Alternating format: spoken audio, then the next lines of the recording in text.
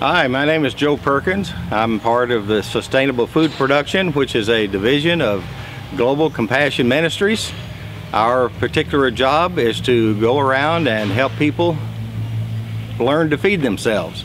One of the tools that we use is a shade house that we build in the tropics.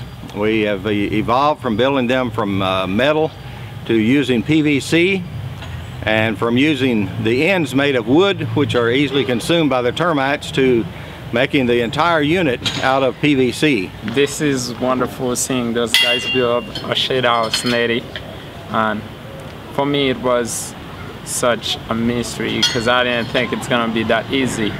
And when they asked for metal pipes, they asked for PVC, I was like, oh, what this is gonna look like. This past year we built 9. This year we're on schedule to build about 9 or 10 more. And we build these at no cost to the missions. Currently we're working with in-country missions. We've worked in, of course, in Haiti, Honduras, and Guatemala. And our main effort, of course, is here in Haiti. And we look forward to the day when we'll be able to build a family-sized unit for individual families.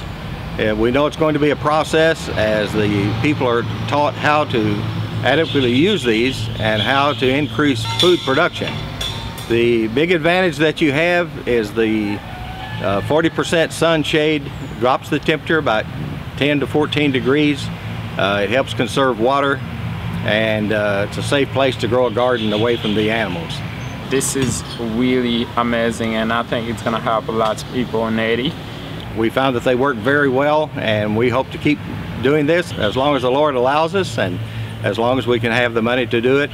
It's a blessing for us to be able to do this, and the fellows that work with me today, Ron and Jamie and Scott and Tim, have just done a wonderful job, and we were able to build 2 of these in 1 week. So we really appreciate that. We thank Naturopaths Without Borders for giving us the opportunity to come to return again to Camp Haitian.